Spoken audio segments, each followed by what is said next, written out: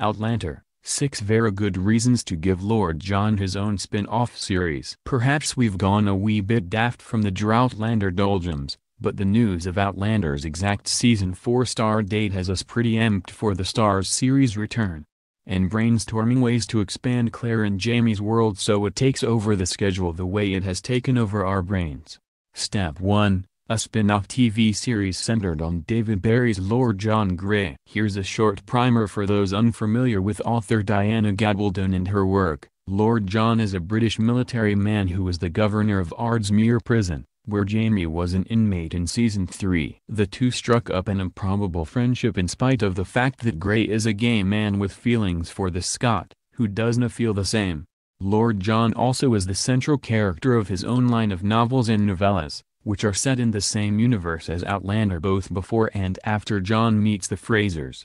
All of this means that there's ample source material for another TV show, starring Barry and chronicling Grey's exploits in London and beyond. The more we think of it, the more we need this series to come to fruition. Lord John's story is dramatic, intriguing and inherently sexy. At one point, he says to Jamie, "I tell you, sir, were I to take you to my bed, I could make you scream. And by God, I would do it. And try to tell us you're not interested now." Plus, there are plenty of opportunity for familiar faces, a certain redhead, perhaps, to make an appearance or two.